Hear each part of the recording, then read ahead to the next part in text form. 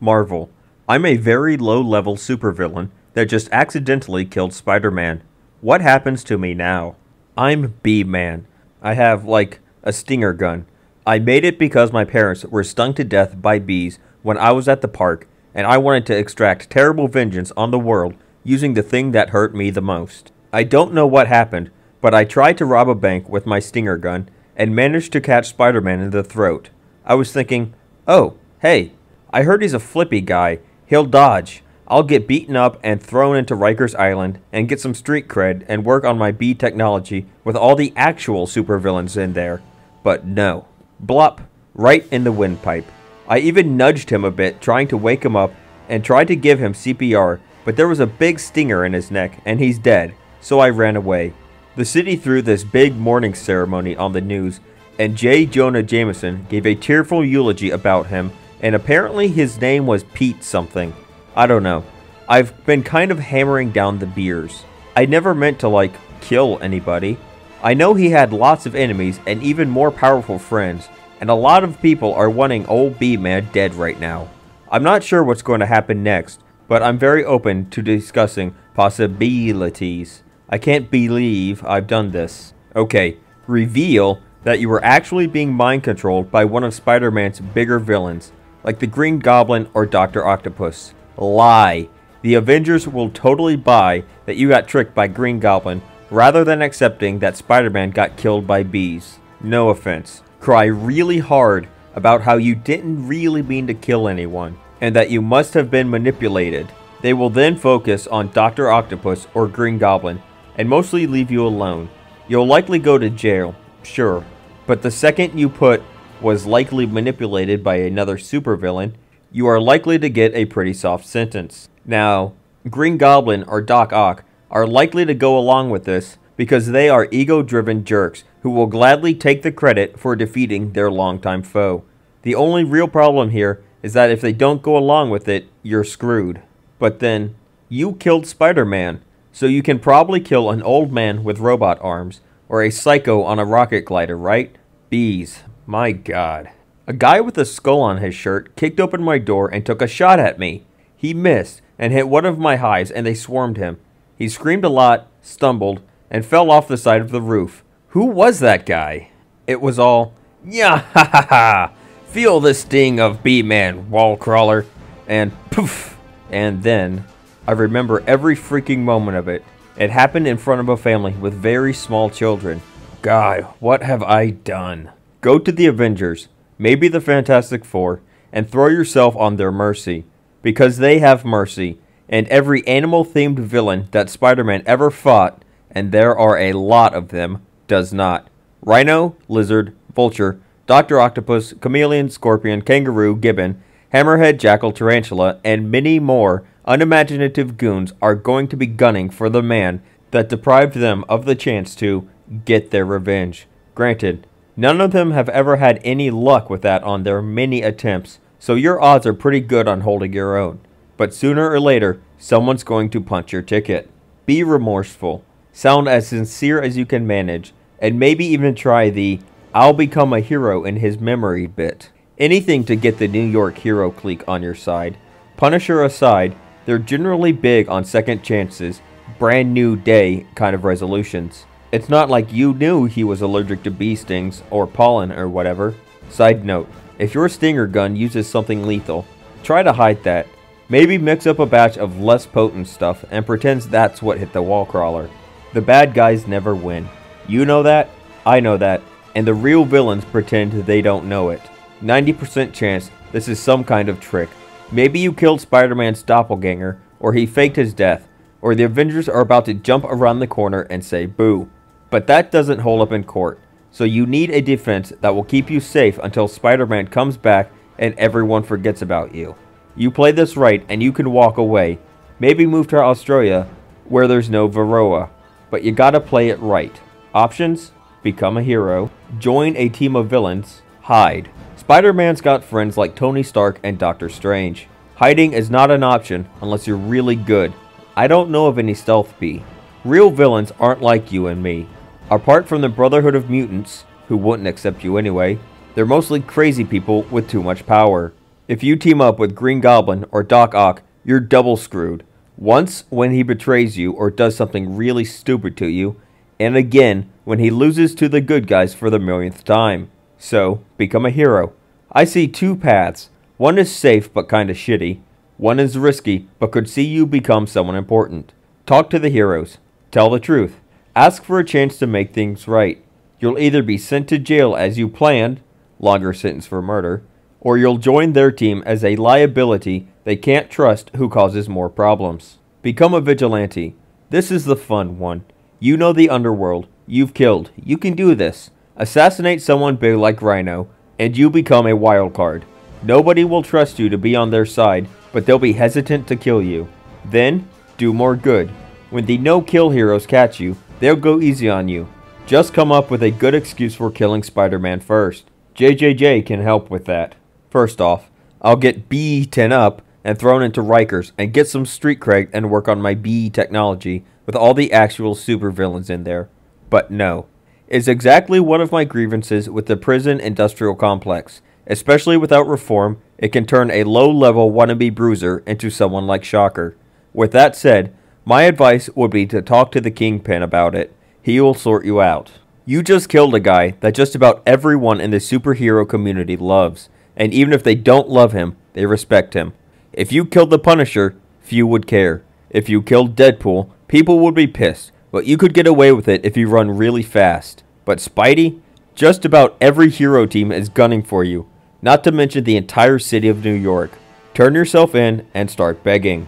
Okay, so this really blew up, and okay, big update. Might be the last one.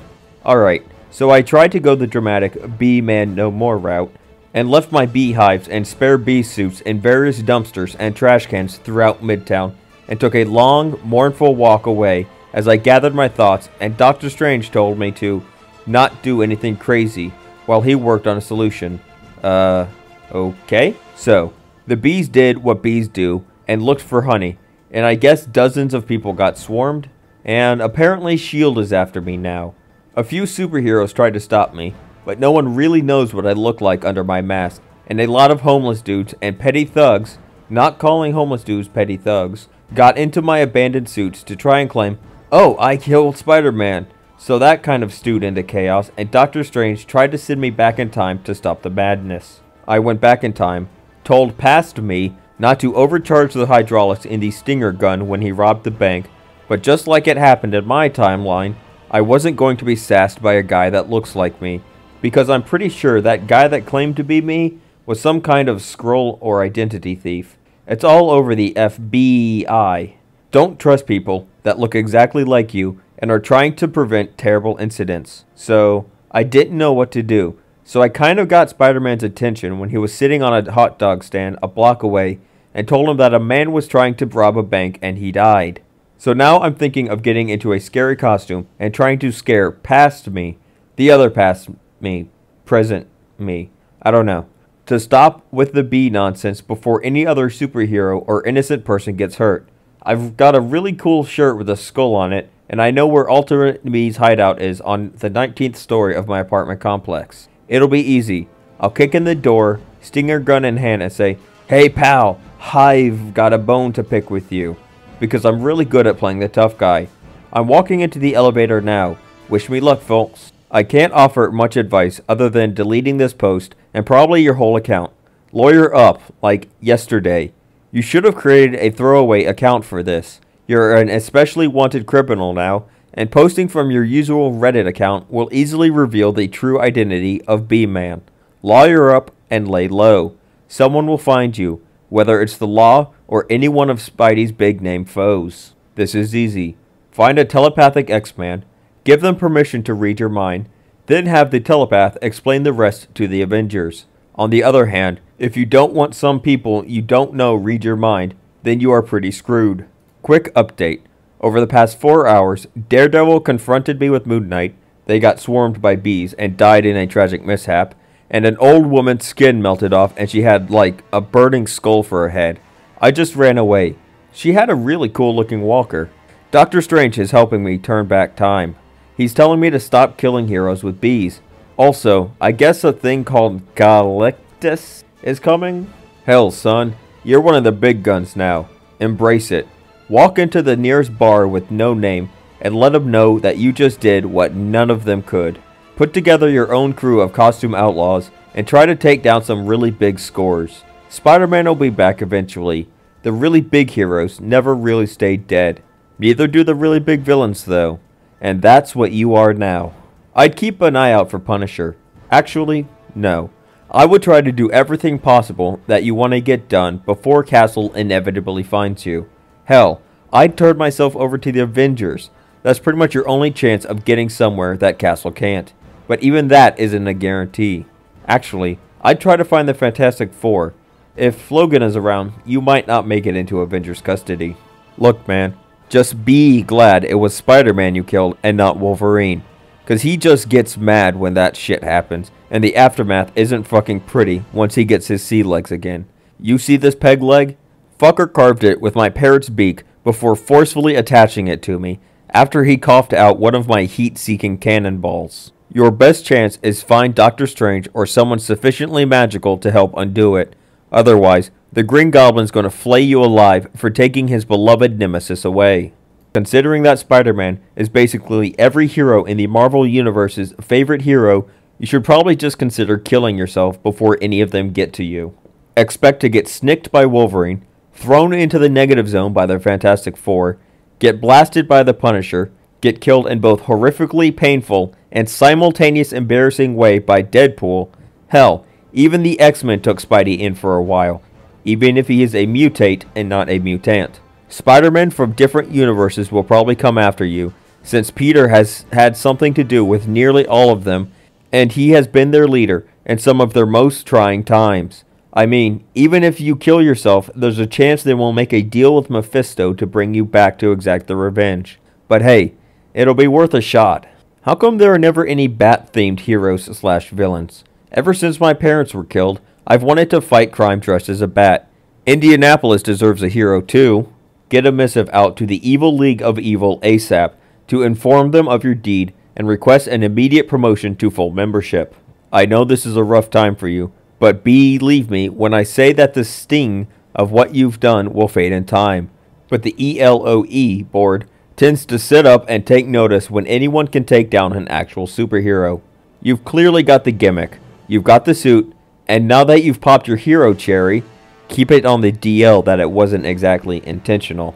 You're ready to move beyond mere sidekick status. If you're especially lucky, you might even get a response from the thoroughbred of sin himself. So to recap, B-Man kills Spider-Man with what is essentially a nail gun.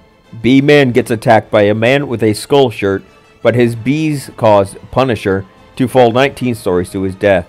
He also killed Daredevil and Moon Knight with his bees, and also encountered some version of Ghost Rider before seeking the help of Doctor Strange. B-Man put his costumes and weapons into dumpsters and ditched the beehives, but the bees ended up killing dozens of civilians, so S.H.I.E.L.D. is now after him too.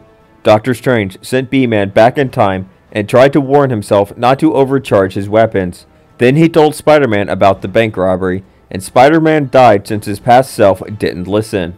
He tries one last thing, using his cool skull shirt to scare himself into stopping the bee thing, while past him is in a 19th floor hideout. Presumably he gets killed by bees from earlier when we thought that B-Man killed Punisher. It was actually future B-Man.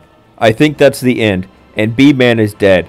But in case he's not, here's some advice. Go back in time again and stop yourself from warning Spider-Man about the bank robbery. Just don't tell him, and he'll either not go to it, or he'll go to it at a slightly different time, so events won't be the same. What do you think would happen to a low-level supervillain that accidentally killed Spider-Man? Let us know down in the comments. And like, share, subscribe, and hit the bell icon.